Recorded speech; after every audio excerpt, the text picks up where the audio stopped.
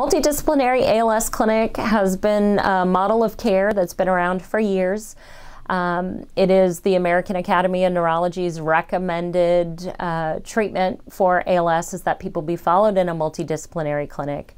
You know, members of that clinic typically would be a neurologist at minimum, a respiratory therapist and or a pulmonologist, physical therapy, occupational therapy, speech therapy, a dietitian, social worker, sometimes another mental health professional, research nurses, equipment specialists. It can run the gamut, that whole group of folks. And what they each do is, within their particular scope of practice, go in and talk about how they can impact somebody with ALS and their daily functions to give them the best quality of life, the best function that they possibly can based on the resources and materials that we know of today.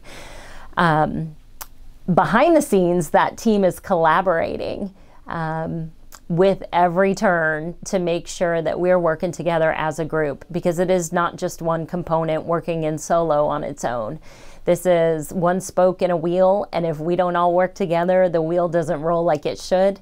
So as part of that multidisciplinary care team, our team is working hand in hand behind the scenes.